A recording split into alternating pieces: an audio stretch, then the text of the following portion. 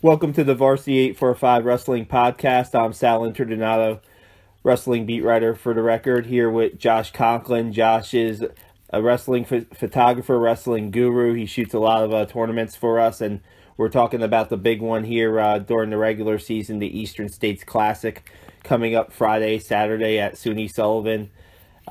Just one of the, we talk about it every year, Josh. This is where you really find out as a wrestler where you are and what you have to work on. I talking to Evan Barsick last night after his 200th win, and he's like, everything is built for February in the state tournament, but this Eastern States, the guys he'll face, he could see in the state tournament. So it's a good barometer for these wrestlers, right?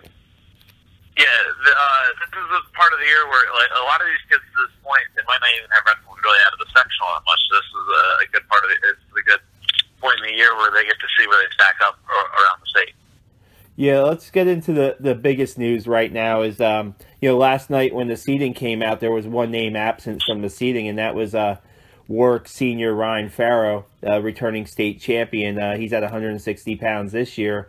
I saw Ryan wrestle on Tuesday against Minnesink, and he beat Tim Ganuncio 9-2. I talked to him after the match. I talked to him about wrestling at the Eastern States, and talked to his coach Phil Zumlowski Thursday morning. And Ryan's not going to go in the tournament. He was banged up a little bit at the Shoreline over last weekend. It's kind of precautionary.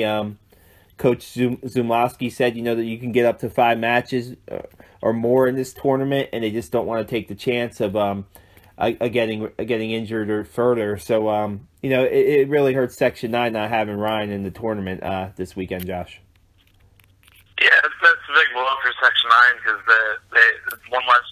he very easily could have won the title, and it's just the one less champion they're going to have. And it's a little bummer for the fans because he's a fun kid to watch. He's very dominant, so yeah, it's a bummer. Yeah, you kind of understand it. You kind of like I was talking with Edmund Barzak. Everything's so geared up for February and the state championship, and you don't really want to re-injure anything. Zumlowski said he'll be back in action Wednesday against Valley Central, so it's not a serious injury, but it's something that they just don't want to take a chance on. So now you look at the seeding and you look at the field, and now probably Section 9's best chance to be in the finals is now in the hands of Ryan Elfson, Goshen senior 220 pounder. He's the second seed.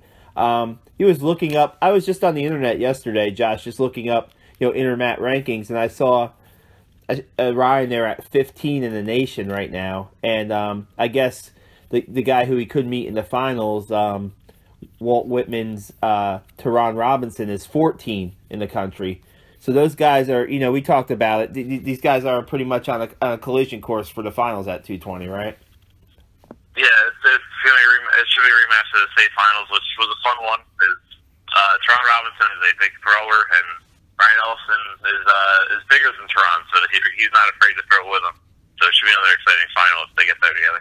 Yeah, I was looking up Ryan. I have him at 21-0 this year. He's wrestled 16 contested matches and has 16 pins. So, I mean, he's just... And we saw this last year. He was a pinning machine. Really solid wrestler. Going to Clarion Division I, to wrestle in college. We'll see what he can do. I think that... I think he has a really good shot at bringing home a championship for Goshen. Yeah, I think he gets the better of Teron this time around because Teron not much of a gas tank, so if you can get out of the first period against him, your chances of winning increase that much. Yeah, and then we talked about Evan Barzak a little bit. He's the 4th seed at 152 pounds, but we didn't really talk about the weight class, which is loaded, Josh. I mean, it's a really tough weight class with Peter Pappas, 2-time state finalist in there from Long Island, Hunter Richard from Holland Pat, and he's a 2-time state champion. Those are the top 2 seeds. Evan's gonna have to earn this championship in a really tough weight class. Yeah, like you said, absolutely loaded. Even behind Evan, Tyrese Byron and Charlie Spot of Long Beach are really tough kids. The 9 seed, Billy Simpson, Lindenhurst, the county finalist in Suffolk County, and Evan's got to look to get past Peter probably in the semis if he wants to make it to the finals, and it's going to be a hard road for him to get there.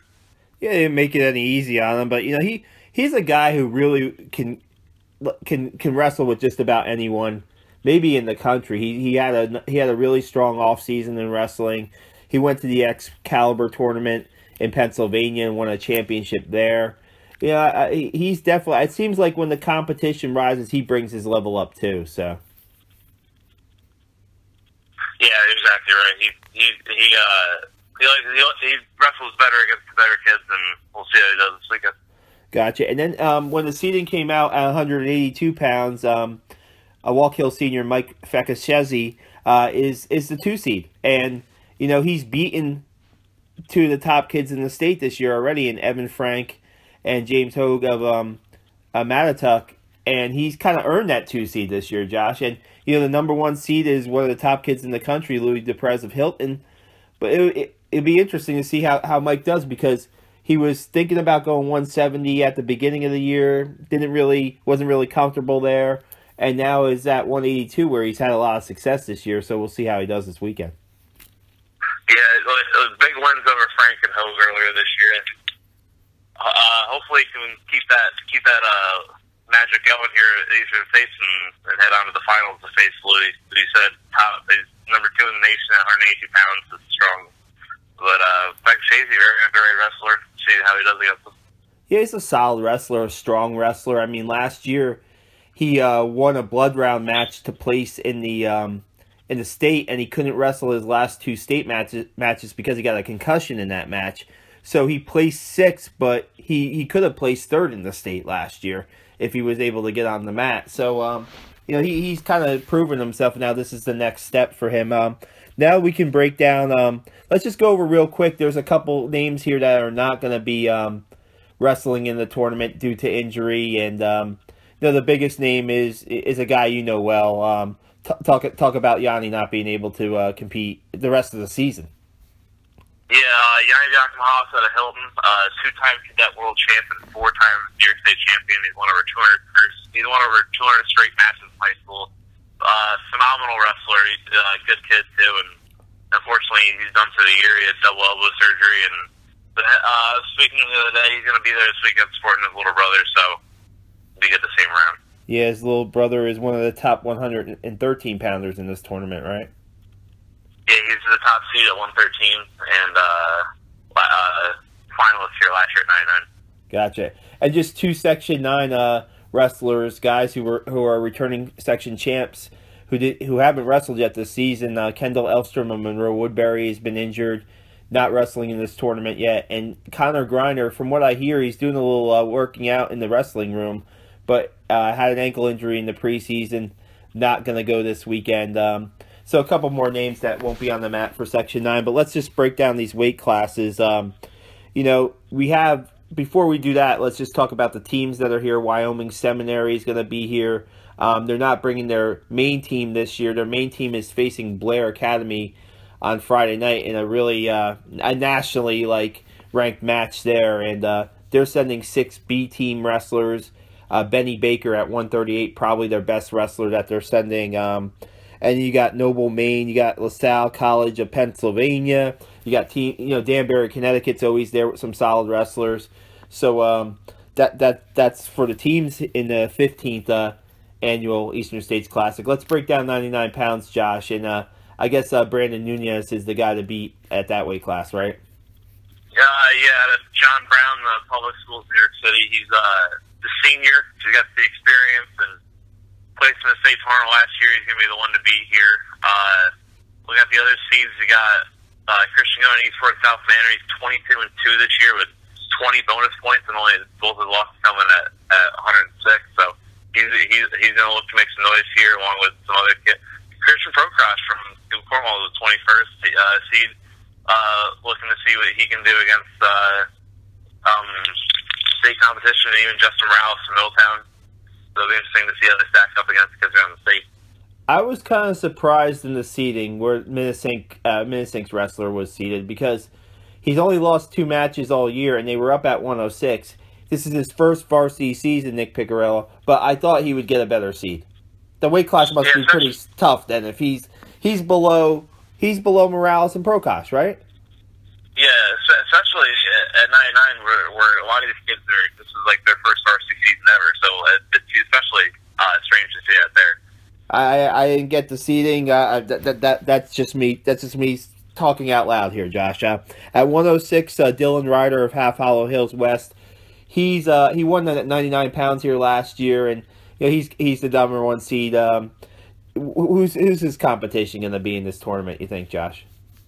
I see his competition come from Zach Redding. I don't believe they've ever wrestled before, but Redding, real tough kid, took 7th here last year and 5th in their county. But Dylan Ryder, hammer on top. I think that he comes out with another victory this year at Eastern States. Gotcha. And 106, Dylan Earl of Monroe Woodbury is the 5th seed in this weight class. So Dylan's wrestled at 113 some of the season. Trying to see what he can do at 106 pounds. Has a pretty good seed. See if he can make the quarterfinals here, right? Yeah, make the quarterfinals. Yeah, he could strong possibility make the quarterfinals. He faced Preston West there, and Dylan wrestled him to an overtime match last year. So it'll be interesting to see how that works this time around. Gotcha. 113 pounds. We talked about Yanni's brother Greg, right? You can help me out with the last name.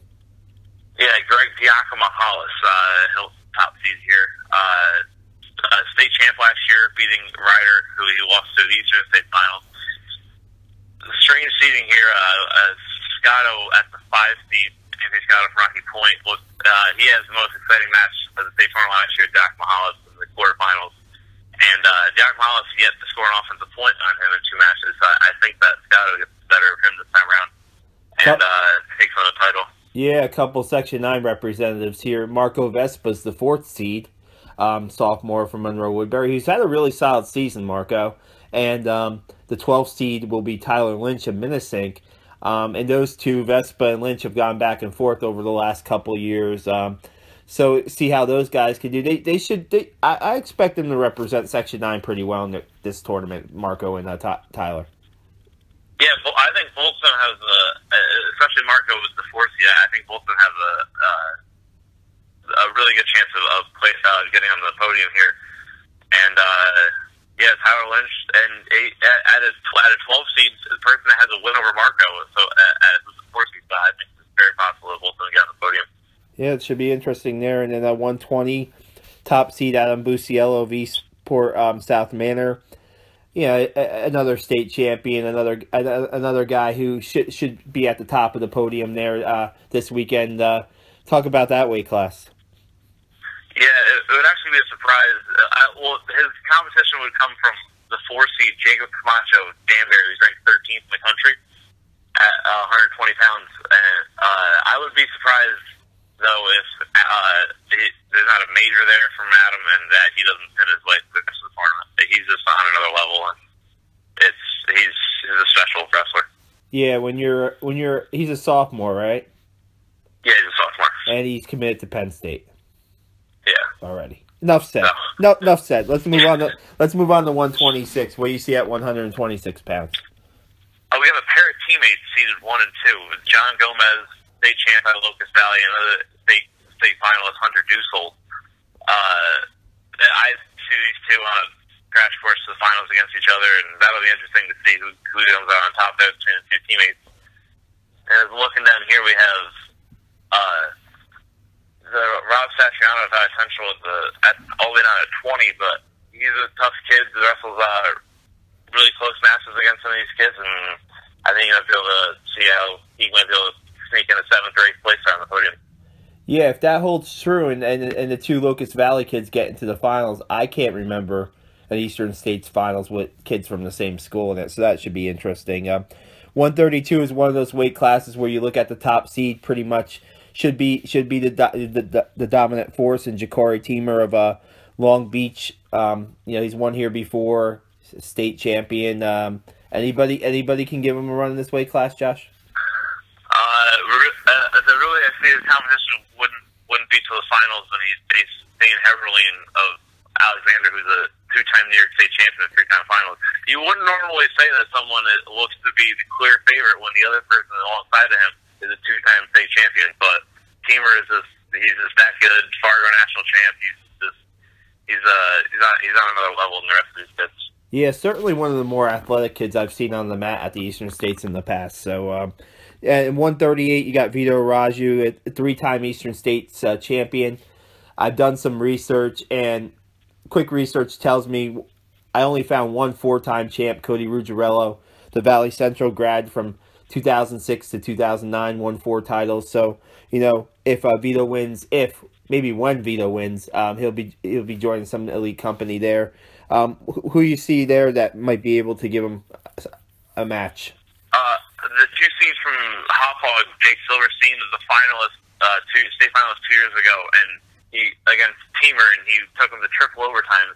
He's a really strong, underrated wrestler. I believe he is also ranked in the nation too, top 20, and he's a solid technical wrestler, not flashy, but Vito, like Teamer, is on another level. So he'll probably look to major him in the finals. Yeah, I guess from the Section 9 contingent at 138, you got Don Vetrano as Section 9 champ last year. I think he's the 9th seed. Yes. See if he can. It's going to be some tough matches there, but maybe he can get on the medal stand for Minnesink Valley. 145, you have Frankie Gissendander from Penfield. He's another returning state champ, returning Eastern States champ. I think we talked about this before about Washingtonville's Brandon Bobby, and see where he's at this year. He's undefeated right now. He has wrestled mat. He's been on and off the mat a little bit. Talk about him and maybe how he might be able to get a medal this weekend. Yeah, Bobby's one of those kids where undefeated, but he hasn't had much competition outside of Section 9. So it'll be interesting to see this weekend how he stacks up against competition from around New York State.